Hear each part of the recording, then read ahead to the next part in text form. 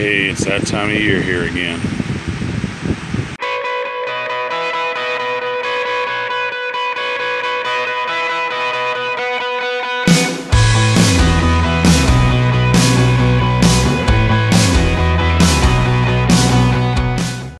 Howdy ho, Arkansas Pilgrim here again. Yeah, I know, look kind of sweaty and disgusting, but hey, that's how I'm gonna look for anything I'm doing in the shop here for at least the next couple months. Anyway, this is not exactly a redneck repair. It's actually kind of going above and beyond, but it's because it has to do with hoses. I'm sick and tired of garden hoses that just don't hold up. They, well, I admit I bought some of the cheap ones, and the cheap ones just don't hold up anyway. But even some nicer ones have some problems because most of my backyard faucets, or hydrants as they're called, the non-freeze ones, they're not on a pressure regulator. They've got full pressure coming in from the water line, which is pretty high. So what I've done here is I'm kind of making, it's a homemade garden hose, but I don't think it really falls under the redneck category. What you see here, this is some hose I bought. I bought it off Craigslist. It was, you know, some guy had a bunch of materials. Actually, Craigslist under materials might be a good place to look for something like this. It's what's actually labeled as suction hose as opposed to high pressure hose, but it's thick. It's got a braid in it. I mean, the suction, you know, the braid keeps it from collapsing. So I think it's going to work. It's pretty good. Well, I think it's good. Well, I guess we'll see. It's 5/8 ID hose, and which is what most garden hoses that you see are 5/8. They are 3/4 also. Most of the ones they sell in the stores are 5/8. So I got this, and I think I paid, what was it, 30 cents a foot for it. So I got a 50-foot length for $15. Is that right? Yeah.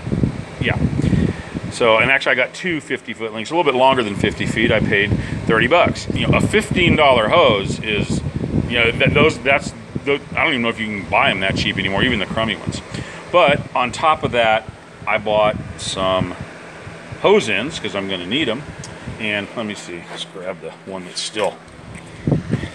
I got this from Tractor Supply Company. Now, Tractor Supply is not one of my favorite places because they're a little on the pricey side, but they're also real handy. There's another like farm and home type store I go to, but it's about 35 miles away, and I only go there when I'm kind of on another trip of some kind. Anyway, this, I think these were like $5 a piece, $4.99. I think this is $4.99, and this is the male end, and I think the female end was $4.99 too. Anyway, so we ended up with a 50-foot hose for $25. Well, that's about what some of these cheaper hoses cost anyway. So I think this is going to work. And I'll tell you as a tip, this hose end, if you've already got a regular hose that's messed up, if you're gonna go to the trouble to repair the hose, put a new end on it, get these type of repairs, because the other ones just do not hold up, especially the ones that are the stamped, you know, the sheet metal ones. They're actually, let me find an example of that on a hose that I have. Okay, this is what the sheet metal ones look like that I'm talking about. This one is actually a little on the heavy duty side, but usually this right here, you can tell when it's the sheet metal that's just been formed because it'll have like a lip here that's bent over. But the fact that it's got this divider right here and it's two pieces, even, you know, when you go to tighten stuff onto them, they end up slipping right there and then leaking through here. So you don't want to get any of the repair types that look like that. You also don't want to get any of the ones that have the plastic clamps that clamp the new piece that you slip it into the hose and clamp it. You don't want the ones that are plastic. You also actually, you don't want, and some of the hose ends are plastic too.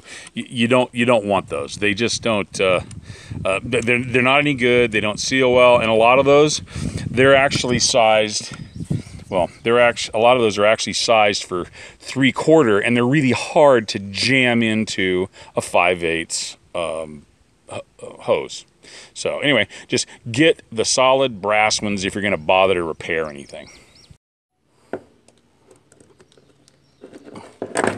Okay. Let's go ahead and, oops. I'll loosen this.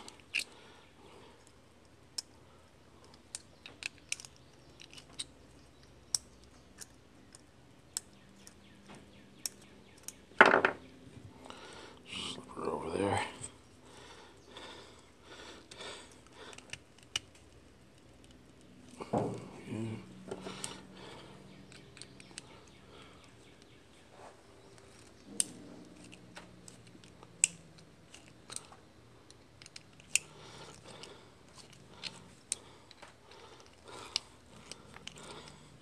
Okay, now you got to tighten this down, and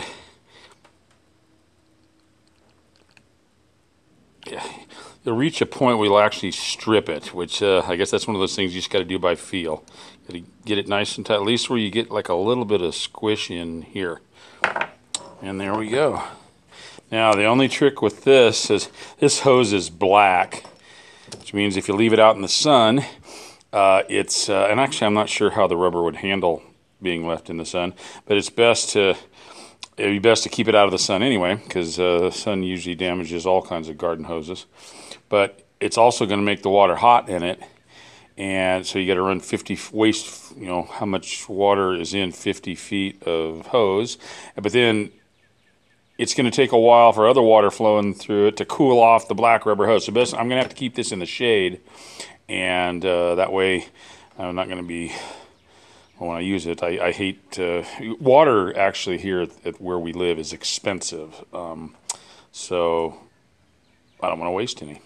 Anyway, there we go. That's if you want to make your own decent hose, you know, check out Craigslist or Facebook Marketplace, or and look for some kind of some kind of industrial hose, that's on sale.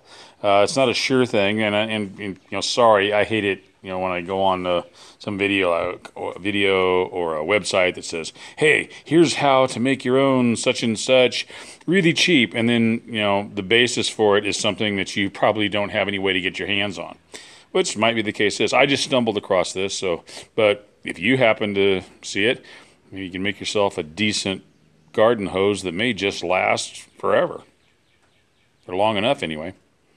So do what you can with what you have where you are. God bless y'all. See you next time.